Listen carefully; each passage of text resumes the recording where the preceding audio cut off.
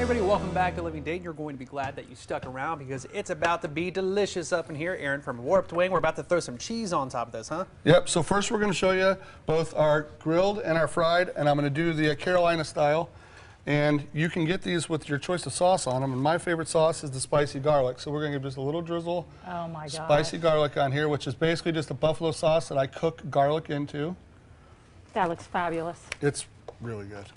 All right, then you just throw the cheese right on top of that. Right, now this is our own grated cheese. So we grate our cheese fresh every day so it doesn't have the anti-clumping coagulant in it, which makes it not taste as good. I have a feeling I know what's about to come up next, and it's about to be amazing. Oh, look at this. Now we're going to go chili on top of that. And then this was inspired by, I used to run a hot dog stand, and when I ran the deli, and we did a Southern slaw dog, and it was cheddar cheese, chili, and coleslaw. Oh, okay. So this is our homemade vinegar and mayo-based coleslaw. It's very classic Southern style. So that is how we do our Carolina chunks. What about Grandma? All right, so now this is our, and I struggled with this name because it could sound a little bit different, but these are our breakfast chunks. Okay. So, and what we're going to do there is we are going to, we've got both our grilled, and these also taste good, but I usually like to go just the buffalo with this. Just plain, okay. It's just like putting your regular hot sauce on. Yeah. When you eat your breakfast in the morning. I eat hot sauce on everything, so.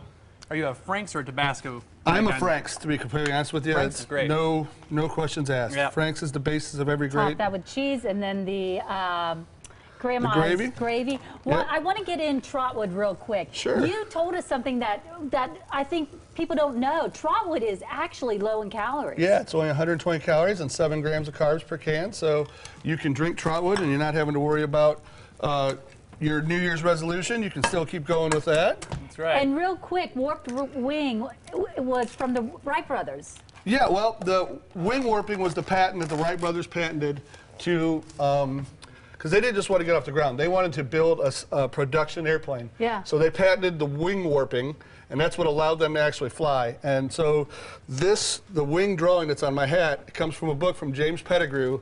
He'd written a book called Animal Locomotion, and it had a drawing of the wing that was warped. And that's where they got their inspiration. Who knew? Unfortunately, we're out of time here today, but a cool little history lesson for you. Of course, you can probably look a little bit more up on that and go to Warped Wing and try some of this delicious food.